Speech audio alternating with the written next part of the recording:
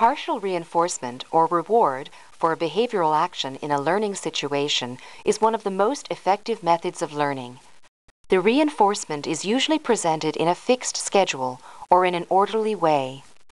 Playing a slot machine is used here as a simple example of how the player himself forms a reinforcement schedule and uses it to keep gambling. To win, he needs 3 of the same colored lights to come up together. Any other combination does not produce a win. His own schedule is set by his aspirations to win on every other play. The machine, however, is set to its own winning pattern and will pay out only intermittently. Out of 6 plays, he wins only twice, and of these wins, only 1 coincides with his schedule.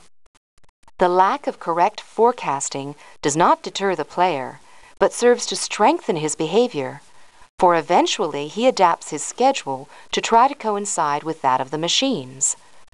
Psychologists specializing in learning theory have shown that irregular reward for a behavior helps the learner to remember far better than continuous reward.